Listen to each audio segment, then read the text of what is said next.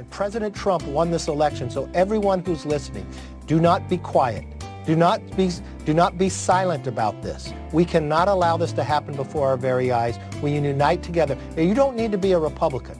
You believe in every legal vote needs to count. You believe in the American process. Join together and let's stop this. I'm not okay. Oh!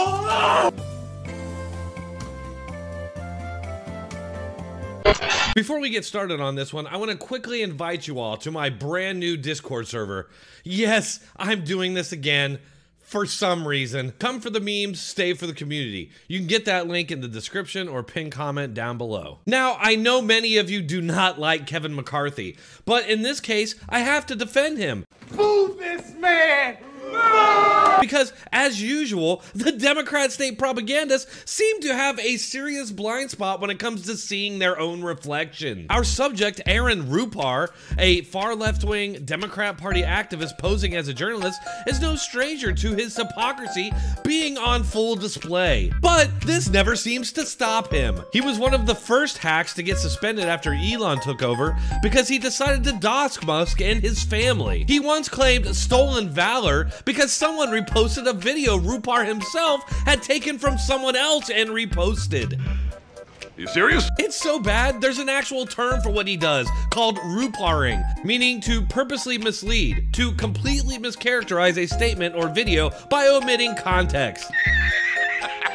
I swear, that's just like standard operating procedure for our mass media. So yeah, the guy's a Ruparing prick, and the blowback from his tweet today attacking McCarthy is highly entertaining. Flagging this clip for people who seem to be forgetting that McCarthy is an election denier who has accommodated extremists in his party at every turn. Wait, what? Oh no, not an election denier.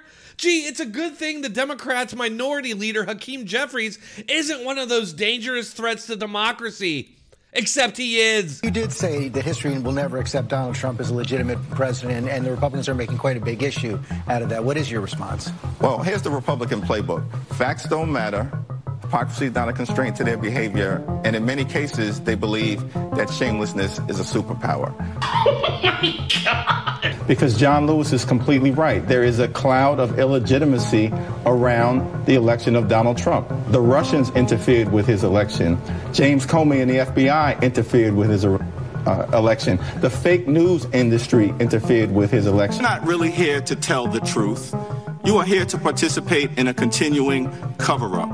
Russia interfered with this election in sweeping and systematic fashion. The American people deserve to know whether Donald Trump is either A, a legitimate president, B, a Russian asset. Seems to me that there's a cloud of illegitimacy that continues to hang over 1600 Pennsylvania Avenue. Russia interfered with our election, attacked our democracy for the sole purpose of artificially placing someone at 1600 Pennsylvania Avenue. They were successful. But none of that matters because it's different when Democrats do it. And Hakeem Jeffries is the first black Speaker of the House, so different standards apply. In fact, what McCarthy did there is no different than what Democrats have done after every single election they've lost since 2000. As Joel Pollack brutally points out, Rupart again, claiming Trump had won while legal challenges remained and before the Electoral College had voted was not only entirely legitimate, but also good politics. See Hillary Clinton's advice to Joe Biden. Democrats claimed, and still do, Trump was never really elected. Oh, that's gotta hurt! Rupar attempts to strike back, but just steps on another rake.